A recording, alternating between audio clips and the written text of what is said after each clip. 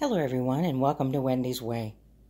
Today's installment about my passion for fiber. I thought I would just show you a few of the things I've crocheted that are actually still in our house. Most everything I crochet is a gift or part of a ministry and makes its way somewhere else. Thought we'd start with just a few of the things here, and I could tell you a little bit about it so you can kind of get an idea of what I do. Here, the gray, tan, and camel. It's pretty much a granny square stitch. Started off, it was just going to be a big blanket. I had never used this color changing yarn before. And so I grabbed what skeins they had and just started working with it to find out what it felt like and what it looked like. It is an acrylic yarn, something I bought probably at Walmart, something of the like, and it started out, it was going to be a blanket. I got inspired by something I saw on YouTube, and I ended up making a sweater of sorts out of it. In the middle, you see something that I have just done tons and tons of, and these are dish rags. I have used lots and lots of peaches and cream cotton. You can get it pretty affordably. The cone that you see in the back in the pretty blues and greens is a 14 ouncer. Typically they run 14 to 16 depending on what they had in supply, so I just call them pounders. Anyhow, the stitch that I use for dish rags is a Tunisian crochet stitch, and we'll show more on that later.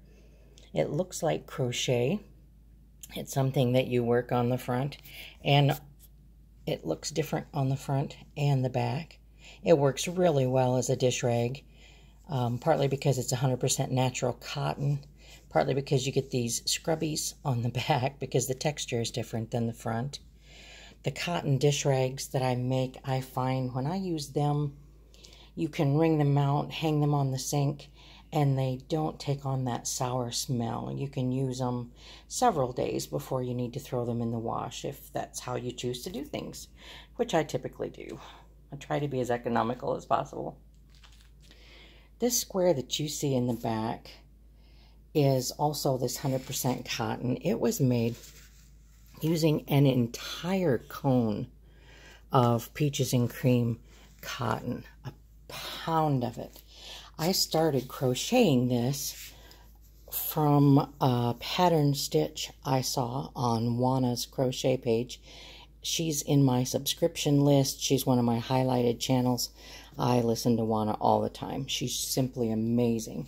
So I started off with this awesome stitch that she showed. You know, you go round and round like you do with a granny stitch blanket or something, but it's a front post, worked with a front post treble, and I just love the way it looked. It's gorgeous on the front and on the back, and I thought I'd make a blanket because we have so many babies in our church to make blankets for. See, it even looks beautiful on the back, almost intentional. Anyway, I went through the entire cone, and I've only got like a 24-inch by 24-inch mat. So I put an edging on it, and it is the perfect bath mat. This lives outside my shower. It's nice and thick. It's cotton, so it's absorbent. It's soft. It's just excellent. And again, you know, it doesn't gather that sour I've been wet smell like a lot of fabrics will. Perfectly washable, of course, and I love it. But if you're going to buy an entire cone, a pound, if you're going to use that stitch, just be comfortable with only a 24 by 24. That's what I'm saying. This here, I had some leftover yarn from a baby blanket that I made for a little tiger named Titan, and it's a sweater of sorts. It's kind of a vest. I'm not going to hold it up and show it to you, but basically you stitch a bunch of granny squares together and you make a tank top out of it. I just thought the yarn was gorgeous, and so it's something that I made for myself. Most everything that I keep here at the house, it's something that didn't grow as large as I wanted it to. I didn't have enough yarn to make it as large as I wanted it to, or I'm simply using up scraps that I have used to make things for other people. This is probably my favorite piece that I have ever made. I made it years ago when we were traveling. It's shortly after I learned how to read crochet patterns. Everything to that point had just kind of been off the cuff. And this was a doily pattern with the regular number 10 cotton and a small steel crochet hook. This was patterned to make an 18-inch doily. And I just thought it was gorgeous. It's the first time I'd done any pineapple, any time I'd really worked much in the round. And I wasn't comfortable yet with a tiny hook and thread. So I picked up a cone of cotton yarn like the Peaches and Cream I just showed you. And I think this one took approximately 1.5 pounds of the Peaches and Cream. I just love the edging on it. It was so wavy and everything. I really didn't know how it would look. But when I got done and I laid it out, it ended up, this is like a 36-inch round. And it's just, I think, the perfect tablecloth for this little bistro table. We play board games every day. I've got an AC-doocy game that sits on this table in the entryway in our home. My husband and I play every day, but this is my favorite piece, just made out of cotton, learning how to follow a pattern, and it likely took me months to actually complete.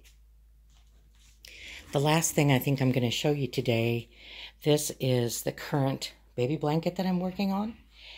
It is for baby Ray, and she's expected mid-February, I believe.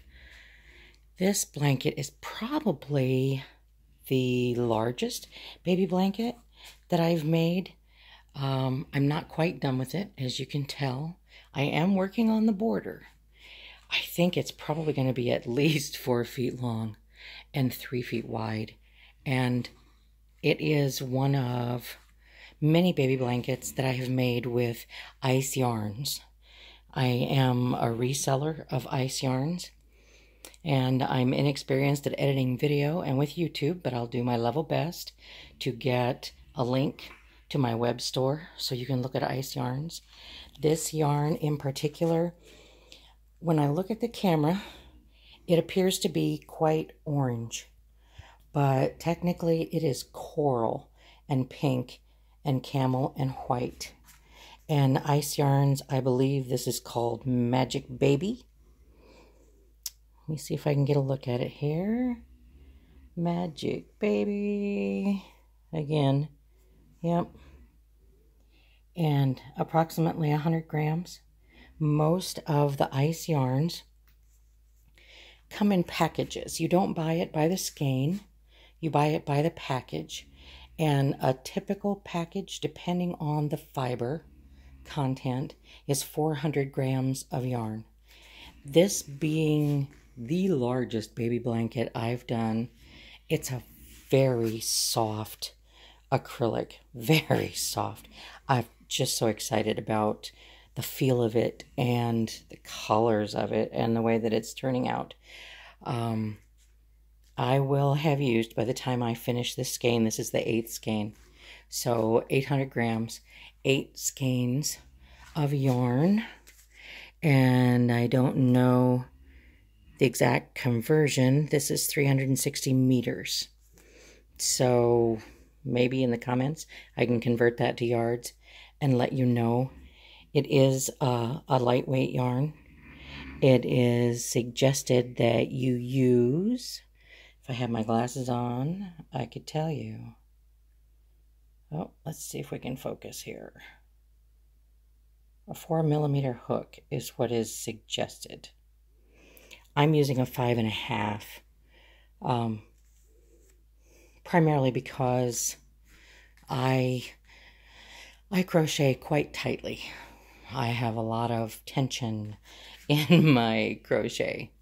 Little OCD overfloweth, and I can't just let things be loose. Afraid that they won't be consistent and come out the way I'd like them to, but I'll finish this up. I'll try and throw a photograph into the comments when it's done.